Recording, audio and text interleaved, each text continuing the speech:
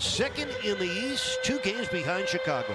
Our officials tonight, Ben Taylor, Scott Wall, and Evan Scott.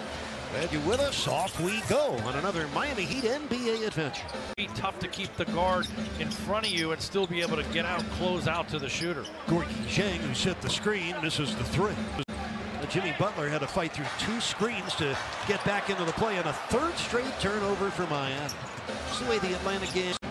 With a couple of free throws there. He's got 8 points off a very productive Hawks bench. That's tallied 23 of the team's 39 points. Heat lead 117 down the 4. Hero, what a move. Oh, got dislodged from Dedmon, but a creative drive by Hero. Ball goes into the backcourt.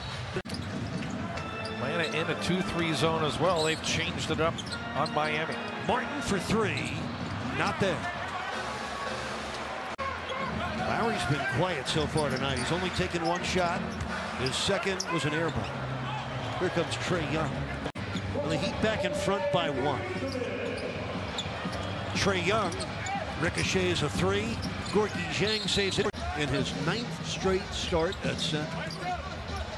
Bam Adebayo coming back to a theater near you very soon. That was the talk buzzing around Miami today. But Bam's been able to work out because his legs have been completely healthy. It was that hand injury, the thumb. So he is really in good cardiovascular shape and should be able to hit the ground running. Dive type action. Oh, that's a great drive and finish by DeAndre Hunter. Butler on a ground ball recovery. And the rebound comes down to Gorgui Dieng. That's what we need, more defense. Butler got bumped, finds Tucker. Yurt, left-handed hook, and a foul. Oh, the big Yurt.